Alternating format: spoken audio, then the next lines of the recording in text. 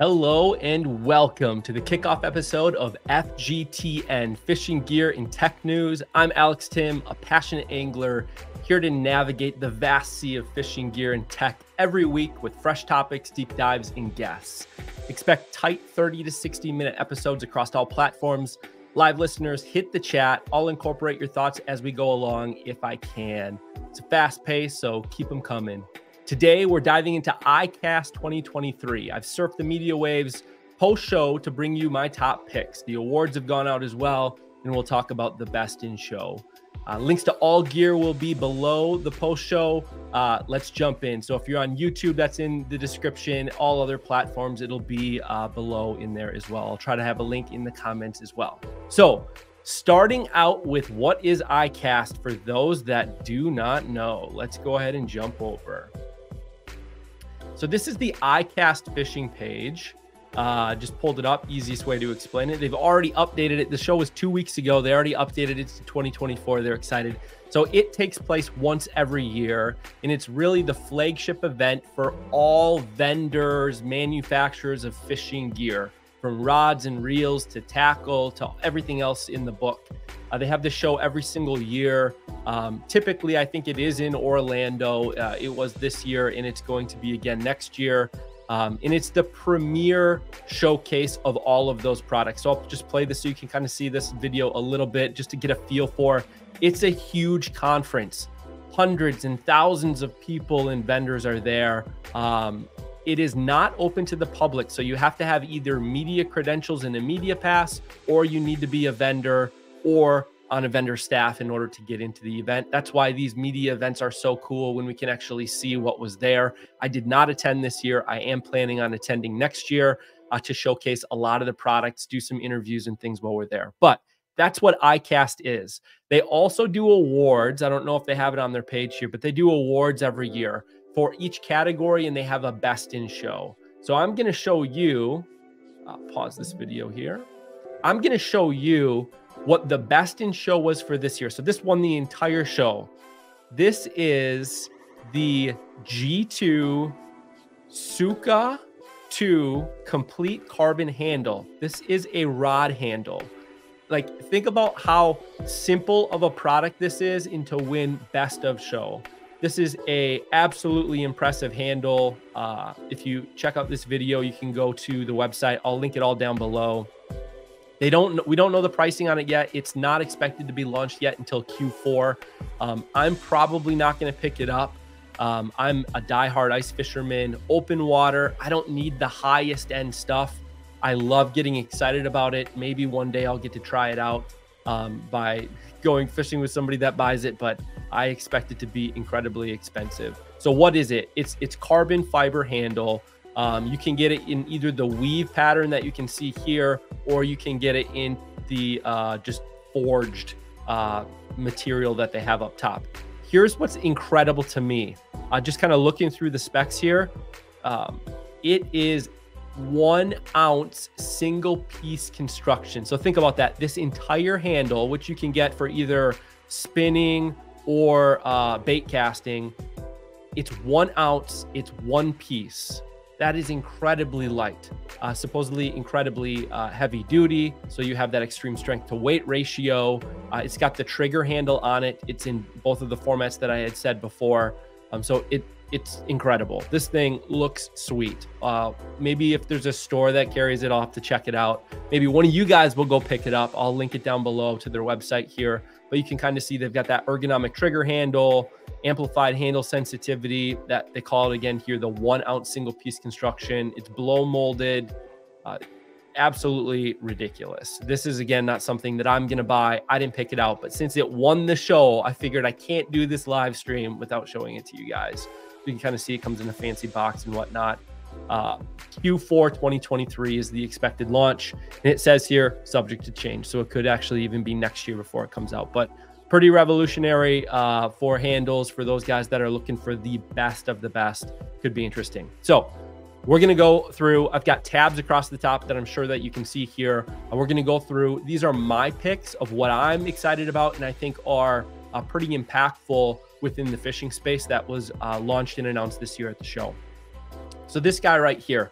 So I know not everybody here is a kayak fisherman, so I'm not going to spend a lot of time on it, but this is the Old Town Sportsman Big Water EPDL 132 fishing kayak. So this is the Big Water. This is not the autopilot. So the Big Water has pedals on it.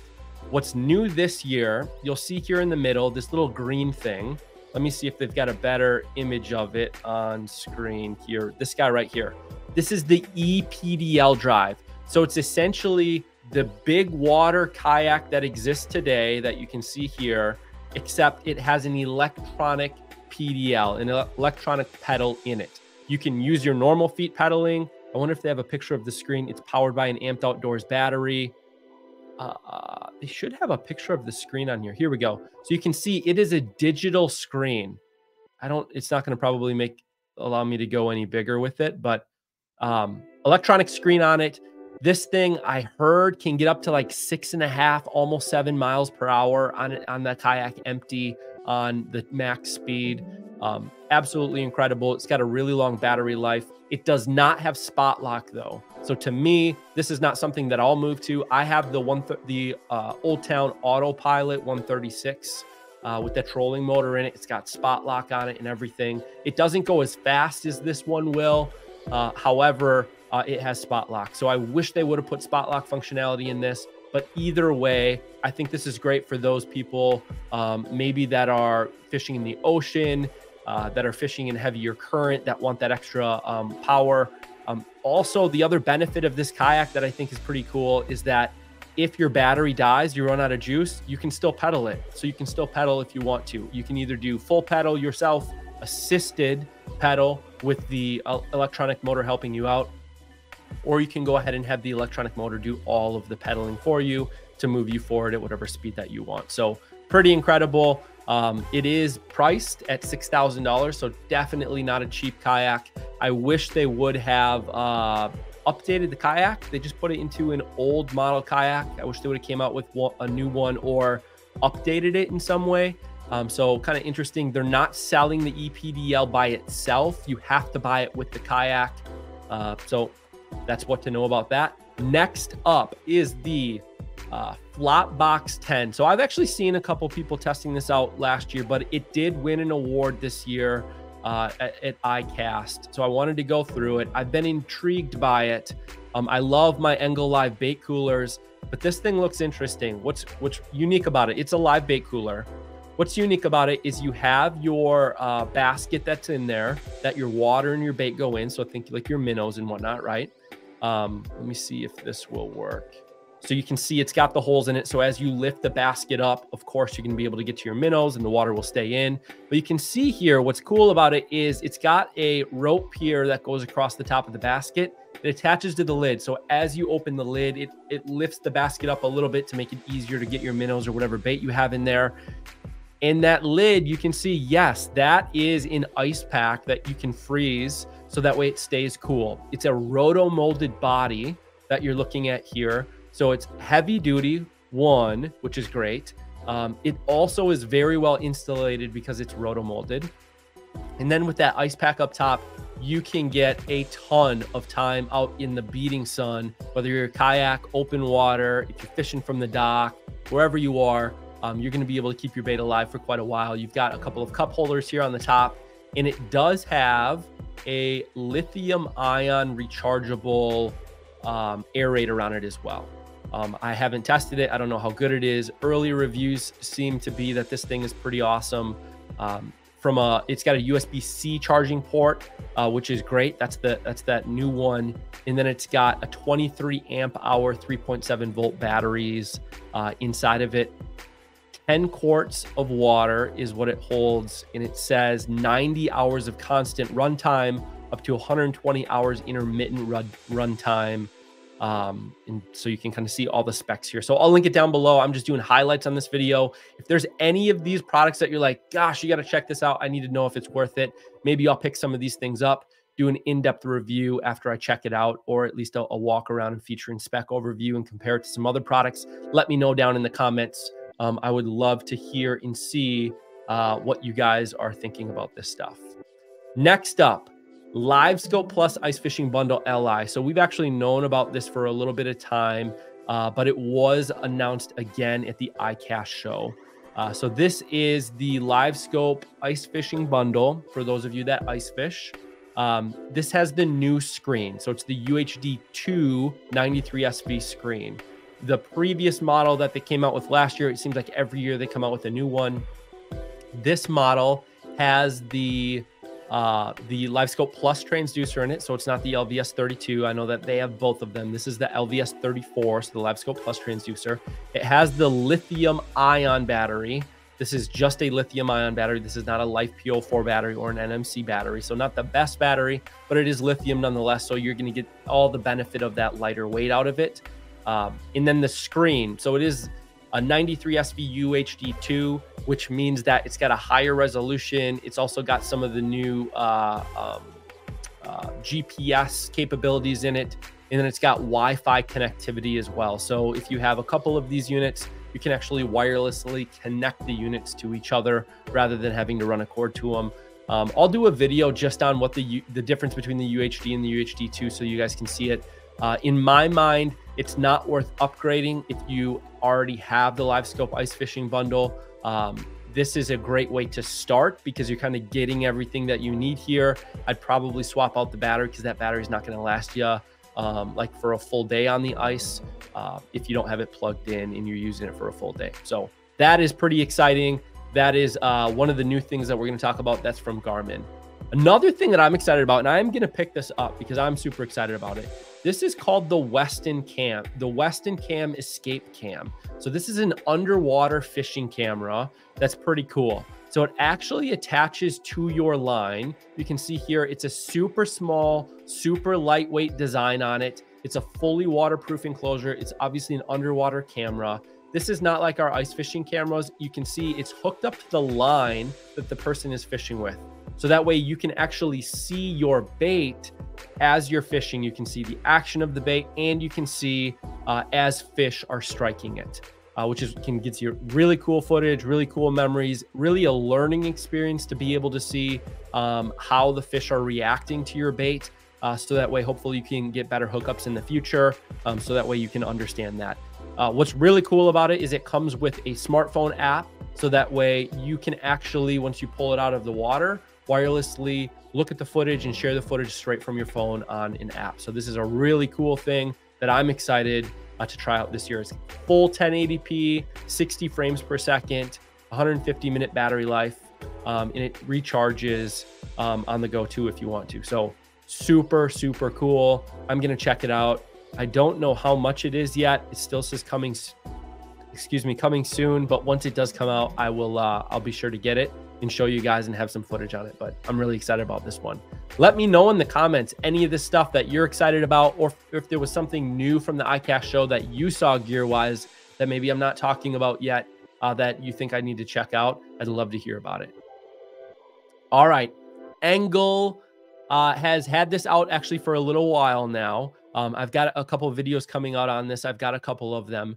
So they came out with I think it was last fall. They came out with their lithium ion rechargeable live bait aerator pump. So this same thing, except this is the XL version. So the XL version has a lot more output of air. So that's what this announcement is here. So you can see here the AP3 pump, which was their original one that they came out with last year. Still, this isn't like the OG Engel pump that runs off of D batteries. That's still in existence, unfortunately. But they've replaced last year the lithium ion pump. This is my go-to air pump, the AP3 pump. This new one that they came out with a few months ago is the AP4 XL. So you can see it's got a longer battery life, 48-hour battery life. It can pump out 3 STL a minute. I don't know the acronym of STL, but it has something to do with how much air it can pump out. Versus 1.5 of the AP3. So it doubles that air output. So this is good for those people that are in 30 quart or larger size live bait coolers. That way you don't need multiple pumps and you can make sure enough oxygen is getting into the water. So you can see the difference in the batteries. It has 3 times the batteries. It has the same 2-year warranty, and it comes with that 2.5-inch hockey puck stone. This stone is awesome. If you're used to those little stones that normally come with aerators, I usually throw them away, and then I buy like a hockey puck stone, kind of like this, but it's off of Amazon. I think it's normally like 10 bucks or $5 or something like that. This thing is way better because of the design of it. Your hose goes into the top. It's got a little bit of weight to it along with the suction cup, sits on the bottom of your live bait cooler. This is way better, and it's actually built to have that increased airflow go through it. I hope that they sell these separately by themselves because I will be buying them and highly recommending them. But it is USB-C rechargeable. I highly recommend this pump. Again, check out the channel coming up soon. There'll be a comparison video between the two and then kind of showing you how exactly this works. I do have a couple of these in my garage. All right, next up, Bubba Pro Series Smart Fish Scale. So at first I was like, a fish scale? But if you're like me, one of the things with fish scales is they always tend to be inaccurate. Like I could weigh a fish, pull on the thing a couple of times, reweigh the fish, and it'll come up with a different number. They don't seem very accurate. And so one thing I'm excited about is this has a best-in-class accuracy of plus or minus 0.3%. It has a 60-pound weight limit, and you can see here how it works. So you're holding it like a trigger grip type of thing. And then on the top, you can see it's all digital on the screen here. So you can see the weight of it. You can tell it where to add it. I think it has something like 100, a memory for 100 fish that you can do. You can do automatic culling. You can do tournament mode. You can have multiple people use it, and you can do side-by-side competitions where you each have your own 5 fish that you're keeping. This thing is incredible. However, it is not cheap. It's $229. It's not cheap, but it seems like it's going to be very accurate. It's got that high weight capacity of 60 pounds, the accuracy, and all of those features that you would like to see. So 3 versatile operating modes, which is like a tournament mode, a competition mode, and one other thing. They also said that they have a phone app that it Bluetooths to if you want to, where you can review all of the data via Bluetooth. And then you can also enter online tournaments. I don't know if that's using Fish Donkey or some other platform. I tried to look in the FAQ and the instructions and couldn't find it. But that's something to know. So more to come on this. I'll probably try to get my hands on this and test it out. I think this is something that's always really nice to have. It's a full waterproof body and a waterproof case. So it's gonna hopefully be the last thing that you ever need to have on your boat for weighing fish. And it's got the rechargeable lithium-ion battery, everything else that we've talked through. So this looks really excited. If you're excited about this, go ahead, drop it in the comments. Let me know about that. Otherwise, yeah, maybe pick it up. I'll try to link all these down below too. Next up, we've got Garmin. This is the second thing on the list from Garmin. It's the Force Kraken trolling motor. So this is they had the Garmin Force out. Now this is the Kraken model. This is the new one that came out. It is a brushless trolling motor, and it has the longer shaft lengths up to 90 inches in here as well. It comes in both white and black. The early reviews that I saw, Jay Siemens did a video on it that I was watching just last night, and a few other people that are out there have had some on-water experience with this, and they've said that it is absolutely phenomenal. One of the cool things with this is the remote that it comes with has additional capabilities on it as well. I don't know if it will show here. Floating remote, so that's nice if you drop it in the water. It's got the wireless integration with your other chart plotters, if you have a compatible chart plotter with it. Smartwatch integration, so Garmin's trying to do the ecosystem thing. So Garmin makes smartwatches. If you don't have one, or you're looking to getting one, or you already have one, you can actually do integration with it. It's got an anchor lock mode, so you can actually give it a precise GPS coordinate. You can get to it, and then it will obviously stay put. Live scope cable management. This is a big differentiator for this. You actually put the live scope cable up through the transducer pole. So no longer is it strapped on the outside and are you wrecking your cable. It goes through the pole.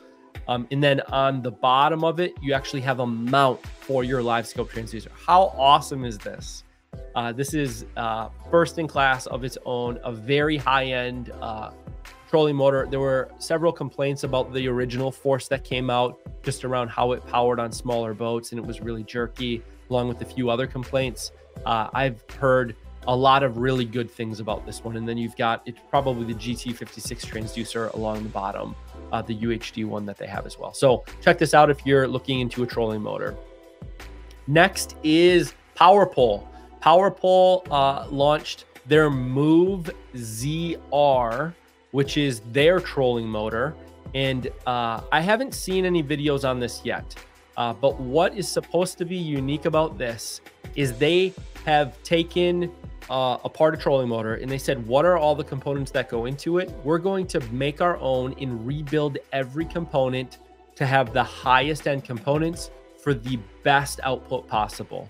So they're truly looking at innovating in the space with research and development to create the best trolling motor out there. I can't wait to hear how other people like it.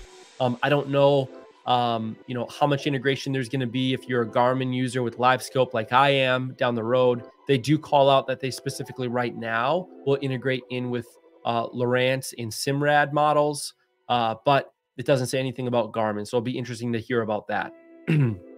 One of their big selling points is how silent the operation is. Since it is a brushless motor, they said they also optimize many of the other components to reduce even more noise. So it's totally silent, they say, when it's in the water and operating. It also has 30% more thrust, and it's 30% more efficient than the industry-leading trolling motors. This guy right here, from a foot-pound of thrust, I want to say is 100 foot-pounds, but I don't see it on here. They also have their anchor modes. They have the follow a route compass heading, same as all of the leading manufacturers out there for a lot of the capabilities. And you can see their hybrid remote that they have here. So this looks pretty cool. They won in their class for the trolling motors. So this is something definitely to keep an eye on if you're in the market for a trolling motor. Might be worth looking at. Ultra lightweight, easy lift assist deployment. Worth checking out. Next up is the Gale soft shell pullover. So this is not cheap. It's $130. This is from Blackfish. They were there. So this is one of the cold water pieces of gear. I tried not to put a lot of the tackle and lures and those things in here in much of the things that you would wear like clothing, but this one is incredible looking. It looks super soft. The reviews on it have been phenomenal. So check this out if you're looking for that cold weather pullover from Blackfish, a very reputable brand. I can't wait. I'm probably going to pick one up this fall. It may even work even in ice season in the warmer days. So I might be checking this out. They've got a lot of different color patterns.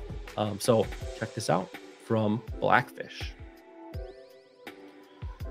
Go misting and drinking bottle. So I thought this was kind of goofy, but then when I was thinking about it, I'm like, how many times are you out on the water, either in a boat, on a dock, in a kayak, or even just out walking around and you get really hot? You got a bottle of water here, plus it mists, which actually cools the air up to 30 degrees with that wet mist. So you can kind of see here in the pictures the misting action that it can do. Take a sip.